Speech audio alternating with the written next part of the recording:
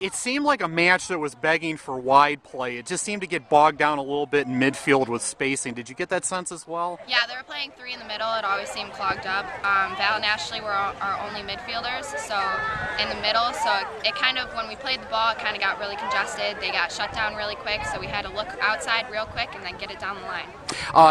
A couple of instances that were key. First of all, obviously averting disaster there, that almost own goal there. What was going through your mind as you're seeing that roll toward the line? I just thought I need to get back as soon as possible because that could be the game breaker. If that would have went in, our team's momentum would have went down and possibly we could have lost the game from that. So I knew that I had to sprint back, give it all that I had, and I ended up saving it.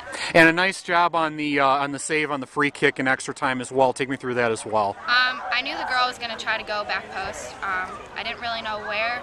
Upper 90's kind of harder. I'm a little short, but I tried as hard as I possibly could. The intensity of the game got me there, and I saved it. Like I said, for a young side, I mean, how big of a result can this be for the program, being able to see the Elite Eight here on Saturday? It definitely sets a standard very high for our younger girls. It gives them a great opportunity to be able to come through and be in this opportunity so that they can experience it. So when it comes in the future, they'll be ready to go off and going.